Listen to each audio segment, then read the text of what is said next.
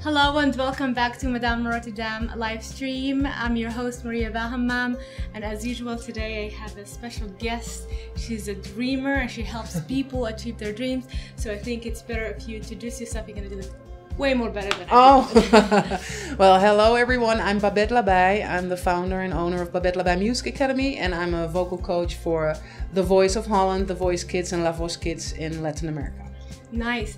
Can you maybe talk a little bit about what are you doing right now to give kind of overview of the project you're working on? Yeah, of course. Well, what we do as a school is we coach everyone that loves to sing and every age. And whether you're amateur or you're a pro, that doesn't matter. And we have over 600 students at our schools. We have two schools, one in Amsterdam and one in Rotterdam right now, in this beautiful building, the Groot Handelsgebouw. And besides that, I coach a lot of talent on stage and off stage for talent shows like The Voice and The Voice Kids. So right now I'm in the next season of The Voice Kids, working on new talent and working with new talent and the whole casting procedure. So that's very exciting. The Voice Kids. Yeah. Is it very competitive?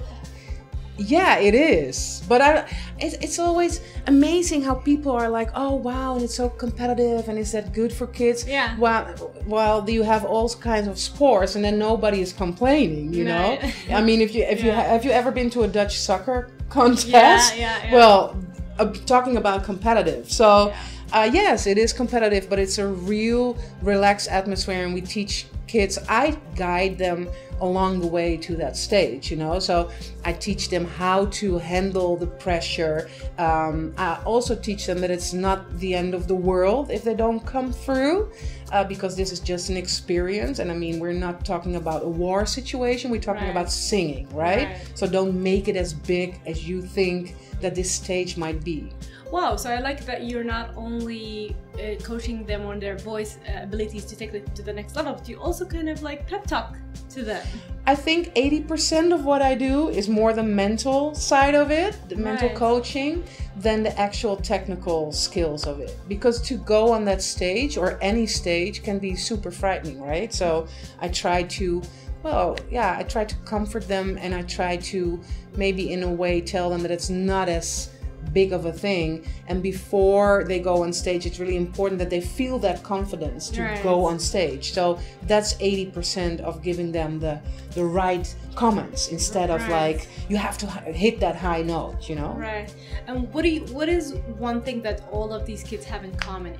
You know, you coached a lot of them, so what is one thing that you feel like they have in common?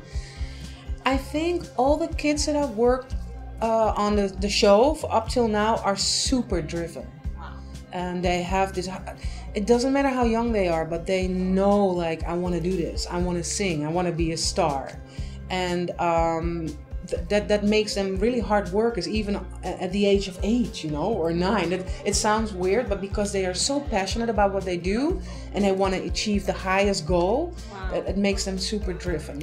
So they're in it for the long run. It's not all of them, because I mean, if you're 8, a lot can change in your life, you know. So sometimes I meet them 10 years later. That happened because I'm already really old. So, and I'm working for a long time in this. Thank you. I'm working for a long time now in this industry. So when I meet them several years later, some of them are like, "Well, I had a great experience, but it's not my thing. I'm still singing, but it's not. But it's not. Yeah." And some of them even, like, I trained them for The Voice Kids, and now they end up at The Voice. Wow. So 5 years later, they're suddenly adults, and they're like, I'm still pursuing that dream. So now they are in The Voice, adults. Yeah. And do you know what the one criteria? I know The Voice America, but I don't know The Voice the Netherlands, and they sing a lot of songs from American singers. Yeah. What is that one thing that they look for, or how can you like give one X factor for a winner here in the Netherlands? What is like a Dutch singer must have? Oh wow, that's a big question, because I don't, you know, you never can. The thing is why it's a big question, because you can never say what it is they must have. Someone comes in and you can feel it. It's a total package thing. It's a charisma, it's a it's the X factor. Okay. But no one can ever explain what it is, because it's a feeling. It's somebody has it or you don't. Okay. So there's nothing in between. So most of the times when someone comes in for auditioning, you can always feel it from the moment they just stepped in, you know. Wow. And sometimes I'm wrong, because then they come in, I'm like, oh, I hope you can sing, I hope you can sing, because they're looking so confident and they're so good, you know, they are open and charismatic, and then they start singing, I'm like, oh. No. But I mean, it's the whole package. I'm always taking Madonna as a great example of someone that combined all those talents, because it's not she's not necessarily the best singer. She's not like a Mariah Carey or a Celine Dion, and she's not the best dancer.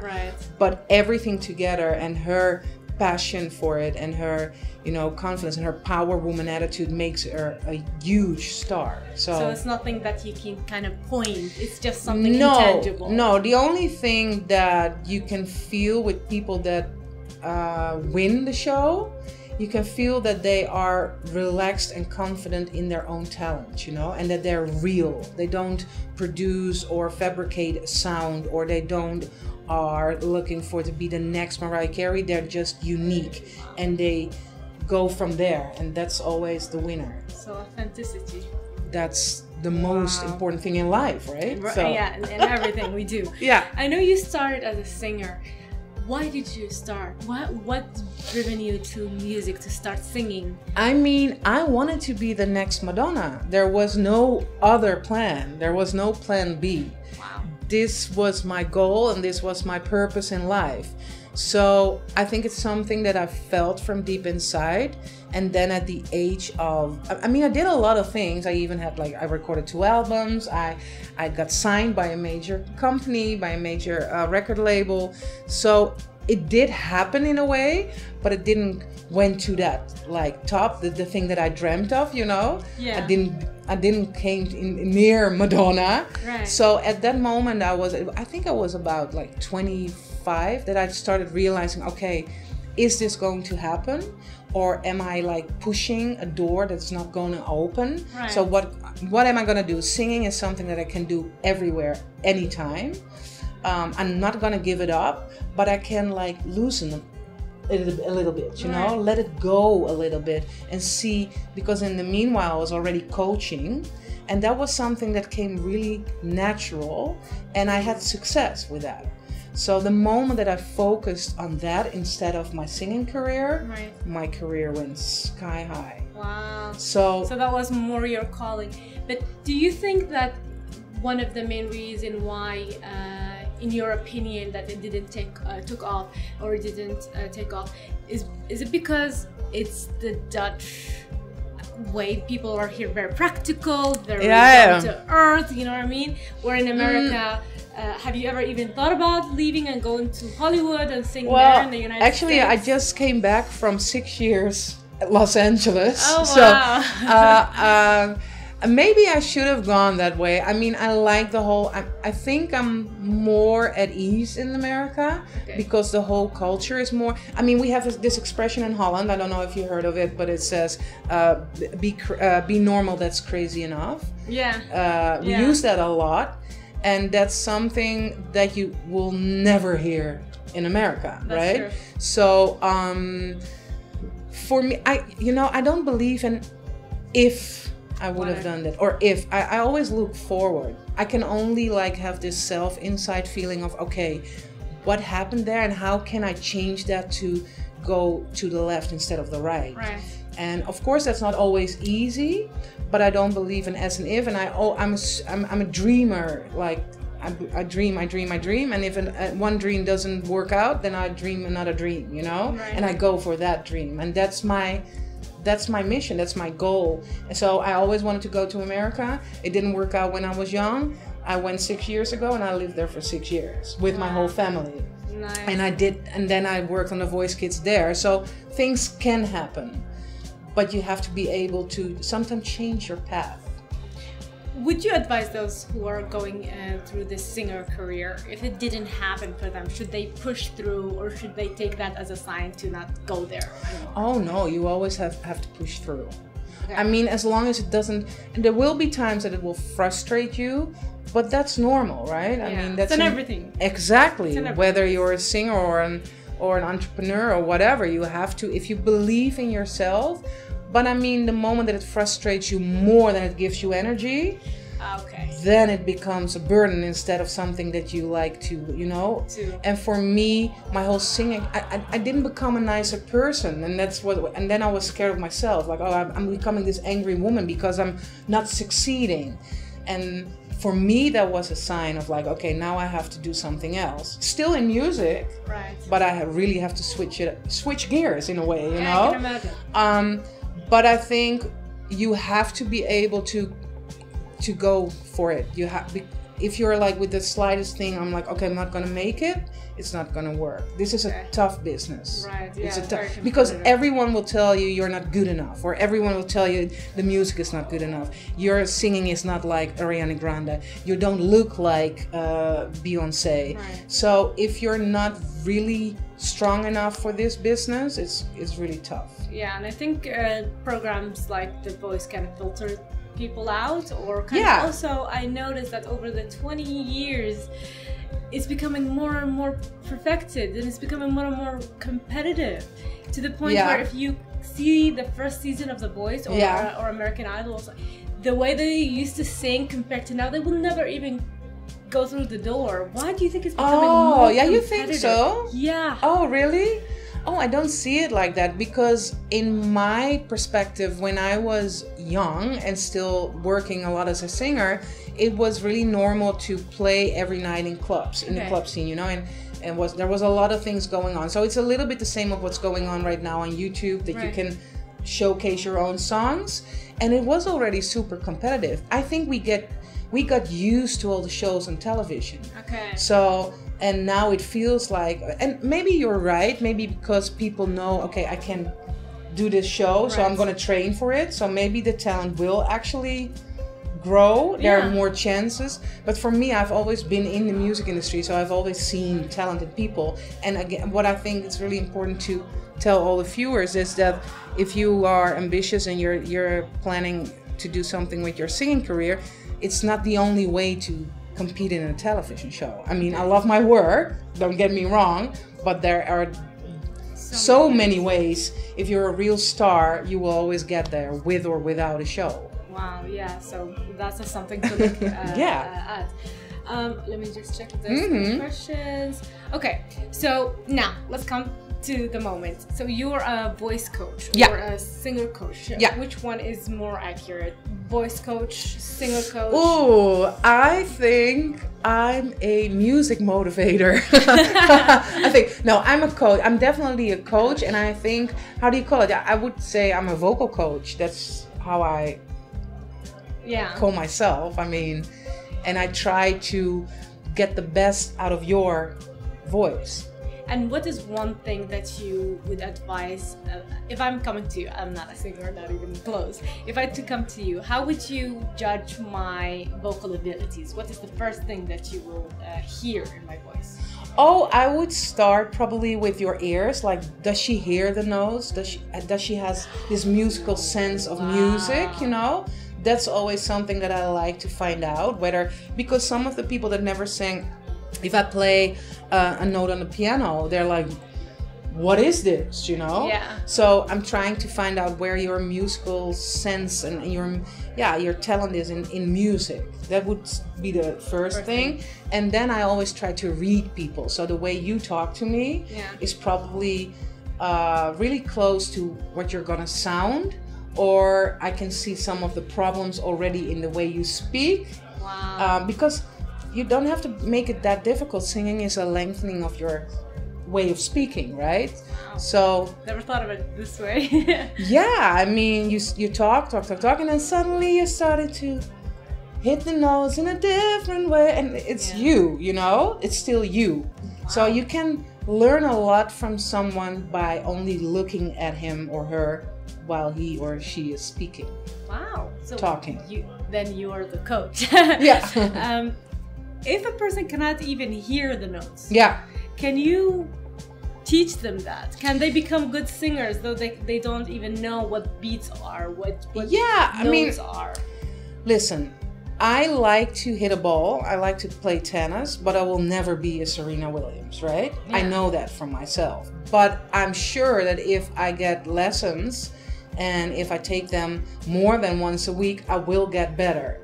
But I don't have the talent of becoming a pro tennis player. Right. So it all depends on how you see yourself. And I do believe that you can train your ears. So if you never had any lessons, the whole keyboard thing is new, you know, and the whole listening to music and where are the chords and how do I sing is totally new. You can actually train that. But there are people that come in and immediately hear it. Yeah. And you have people that need more training. Okay. And then you have to be honest to yourself. I mean, are you the next Beyonce or not? Right. You know? Yeah, I can Yeah. imagine. Are you the next Beyonce? I'm not further away from Beyonce. I'm like the other side. Okay, so what are you going to talk today about at the keynote? So today you have a keynote speech at Venture Cafe at 6 o'clock? Or 6:30? I think it's 7. Or 7. Yeah. Okay, cool. At 7 o'clock, so you might as well just come here and listen to this lovely lady together with other ladies in different industries. We're talking about woman power. So what is it you're going to talk about today? I'm gonna tell a little bit. I think I'm gonna tell a story about a little girl with a very big mouth, and how she conquered a lot of frustrations and a lot of traumas, and went for what she believes and dreams. And I think that's the story that I'm gonna tell, and that's my own story. Wow. And I hope that I will inspire people by telling my story. And it sounds a little bit cliche, but I do believe in never giving up, letting go, but never give up, and then go for your next dream. Letting go, but never give up. Yeah. This is a beautiful saying. Yeah. Letting go, but never give up. Yeah, that's my mantra. Yeah, it's really awesome. What would you advise people starting out, you know, in this industry? One advice would you give? One advice. I would advise to stay super close to your own gut. In everything that I have experienced, I always try to go back to myself. What do I feel? Right. What do I feel? What do I want? Is it realistic what I want? Is it realistic what I feel? Are my fears realistic? So go back. You can learn a lot from other people, especially people that you trust and respect. But it always comes back to what you feel. And your gut is the best. How do you say that? Like, we have this beautiful word in Holland. It's called graadmeter. I don't know if you know what that means. No. But it's like, how do you say that? Yeah, it's the one thing that tells you if you're wrong or you're right, for me. Okay. And if it's difficult to... I know that there are sometimes phases in your life or periods in your life that it's difficult to go back to that feeling. Yeah. But if you want to make it in this industry, you always have to be able to okay, what do I want? Follow your gut. Yeah. Follow your gut feelings. I can imagine that. Especially because this is your instrument. Right. So the moment you sing something that you don't actually want, you can always feel that. You can always hear that, you know? People can always see it. Of course. This is if you don't feel right now, you can feel it. Right. You know? Yeah. So because this is you. Yeah. And that's what makes singing so personal and so vulnerable. And can people feel that too? Is that what you're trying to do? Of course. Okay. If you're a pro, you can fake it. Right. You know, I've learned to be able to when you're super sad, you still have to sing a song like, oh, I want to dance with somebody. You cannot bring that with a lot of tragic feelings. So you have to be able to act it out, but still it has to come from here. Wow. So to touch people, to be able to touch people. So you have to feel what you're singing. Of course. Otherwise you cannot. You have to feel what you're saying to me. Right, that's true. You have to listen and feel it. It's the same with singing. Wow. Let's talk about the Music Academy. Yeah. You have a location here in Rotterdam. Why Rotterdam? Good question. Now, to be honest, when I came back, I just moved back from Los Angeles last August. Wow. So cool. Yeah. And I was and also I wrote a book What is it called? ZING. ZING. Yeah. And I can actually show it later on. I did that in LA because I had the time and the space to concentrate for that. And then I also had the plan, okay, I want a second school. You know, Amsterdam is going really well, knock on wood. Where's wood? Where's wood? I'm superstitious! No wood here.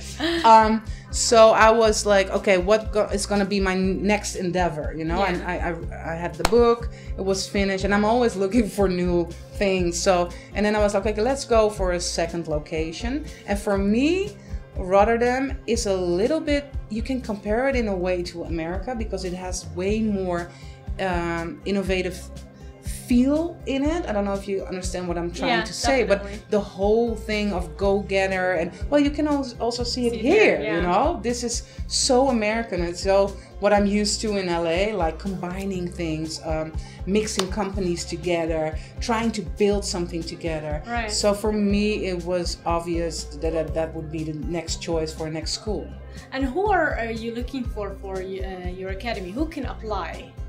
As a singer, you mean? Yeah. Yeah, everyone. So anyone can just go through you are coming at my school. Wow, I am actually maybe give it a try. Yeah, why not? No, the thing is, because of my name in this industry, people think, okay, if I'm applying for her school, I must be really good, you know? Yeah. But that's, on the contrary, we love to teach people how to get the best out of their voice. Even if you're not wanting to be a singer, but for example, a host. Right. We also train hosts. But everyone is welcome from the age of 3 years old till 80. And of course, the lessons are different when you're a professional and you have to sing 5 days a week in a musical, for instance. Or when you're you and you want to try out your first lesson, then you get in another group. Okay. But everyone is welcome. And it's also available in English, not only Dutch. Well, every song, most of the songs, we're a pop school, so all the songs are pop oriented, and I mean most of the songs are in English, so I think it's easy to follow. And you train people not only to use their vocal to sing, but to also speak? Yeah, well, I train a lot of hosts because the whole breath support thing and everything, and how to project your voice, you know, when you talk or when you ask questions, that's something super close to how we sing. So that's what we also do. Yeah, I might check it out. Actually, I need to. I have like problems with my breathing. Yeah. And that's something that I am working on by myself. And now I was thinking to look for somebody to teach me. And singing can actually help you with that. Okay, wow. So I didn't know that. There's no excuse anymore, Maria. Yeah, I'm like, you know what I do? Red, leather, yellow. That's what I am doing at the moment. But yeah, we'll check it out. It's on the first floor of Foto's Handelsgebouw. Yeah, here, downstairs. So, so we expect to see you way more here every Thursday on hopefully. You just moved in here? Yeah. Okay. 4 months ago. And it's open 5 days a week? Yeah. 5 days a week. Yeah. From what time to what time? I mean, we're going on and on and on. The lessons are mostly after schools. Okay. But also we have workshops and masterclasses in the weekend. So yeah, you can apply at info@babettelabij.com. Okay. And or on our also link it on the website, Babette Labij Music Academy. All right. Okay. So have you lived in Rotterdam before? No. Are you like kind of new to it? Yeah. Oh, because I wanted to ask you, what do you love the most about it, or where do you like to go out for dinner? I only know, to be honest, the Suicide Club upstairs. Everybody who comes here knows about it. That's the first place to go. But no, I don't know that much about Rotterdam. Okay. Oh, so you're gonna kind of come here and experience it firsthand. I think you did the right decision of coming here. Are you gonna live here or in Amsterdam? No, I still live in. I'm a girl from Amsterdam, so that's gonna. My friends were actually, because I came home and I'm like, oh, every time that I came home from teaching here, I was like, oh, Rotterdam is so nice, and my friends were, are you gonna live there? I said, well, no, not that much. Not that much, but it's nice, but not that nice. Yeah, no, but I mean, I'm used to LA, you know, so the distance for me, Amsterdam, Rotterdam is nothing. Yeah. So compared to a lot of people here, like, oh, it's in Amsterdam, there's no way. I know, but I mean, if I wanted to go to West Hollywood and I live near the beach, then I had to travel 45 minutes to get there. So I'm used to the long distance thing. 6 years in LA. Yeah. What brought you to come back here? What made you come back Well, here? to be honest, my book got published. Yeah. So I had to do a promo tour and my plan to open up a school here. So there were two big things that I had, next adventure. Yeah. So, and for me, LA is an 11-hour flight. So it's not like you're flying 2 hours and then you're here. So we made the decision, okay, then for the next couple of months to build this new company and to work on my book, we are going back.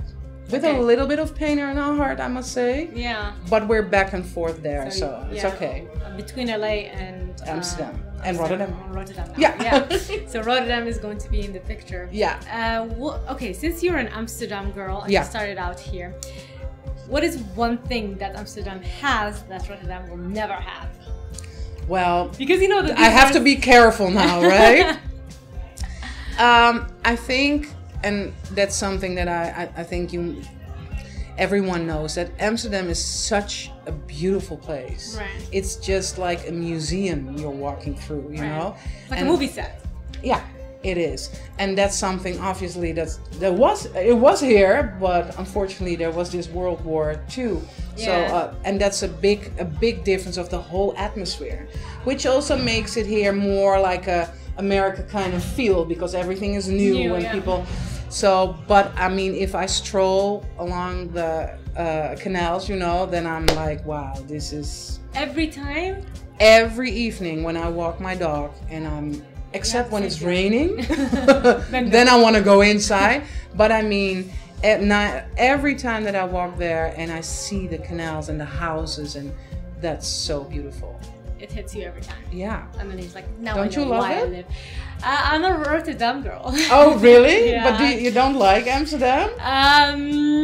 Maybe I should be careful. No, I like it, but it's just very crowded. You're right. And I love space. Yeah. I love space, and that's the only downside. But no, when I first moved here, I was spending a lot of time there in Amsterdam. But the feel of, as you just said, like I'm more like into the American feel of things. Yeah. And there it was not American. It No. was like complete Dutch. Yeah. And that was in Amsterdam, you mean? Yeah. Yeah, I know what you mean. And it's also a little bit what I like about Rotterdam instead of Amsterdam. People are a little bit more to themselves. Conservative. Yeah, but not really conservative. But this is my space. Right. You know, and here you can feel, and I think that's something that you also point out, is it's more American. It's more like, let's do this together. Yeah. Let's work together. How can we build things? We want to go there, you know. Right. While Amsterdam is more, what are you doing? Oh no, that's mine. Yeah. You know, it's more, and that's not necessarily what I like, and that's what I find here. So the combination is actually really good, and we got the best soccer players. In Amsterdam. Ajax. What about Feyenoord? Sorry, I don't know if you've seen the last game of Ajax, but it was worldwide news, even on CNN. So don't go there. Okay, so you guys have a better football. Yeah, we have. Nice. I make a lot of enemies right now. No, you can. Hopefully, no one is watching. No, I don't think you're gonna make a lot of enemies. You're an adorable person.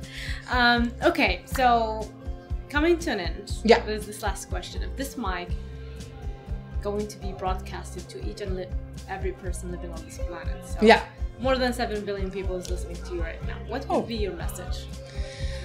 Wow. You have easy, simple questions. What would be my message? I think, well, it's almost International Women's Day. Right. And I am a woman. Right. I must say that I always try to not point that out too much, because I do believe in equality, and I do believe that it's also my duty to not make a big difference between it. But unfortunately, it is out there. It's out there. But I think being a woman, I think I'm a strong, independent woman. I would love to tell you, every girl, every woman there, you can get there. Whether it's with the big steps you have to take, or some small steps, or some climbing even, you can get there. You can choose left instead of right. Even when you're in traumatic situation, I will talk about that during the keynote, because a lot has happened to me, but I chose to the things that overcome me, I change them around, and I try to make something positive out of that. Wow. And again, trying to follow your heart, trying to be real and true to yourself, and don't give up, but just let go. Wow, don't give up, but just let go. This is, I'm gonna print it out and put it out there. Don't give up, but like let go, but don't give up. Yeah, exactly. This is beautiful because it's like a balance, you know, instead of holding on too much. Yeah. If you're hurting yourself, let go, but don't give up. Yeah. Yeah. This is a beautiful, beautiful thing to say. Okay, so today at 7 p.m. you have your keynote speaker here at Venture Cafe. Babette, you have been an amazing, amazing guest. Well, thank you. You're an amazing host. Oh, thanks so much. You asked wonderful questions. Thank you so much. Thank you so much for being here. You're welcome. Thank you so much for tuning in. As usual, this one will stay on Instagram for 24 hours and it's going to stay forever on Facebook. Woo! See you guys for next week for more inspiration. Bye. Bye-bye.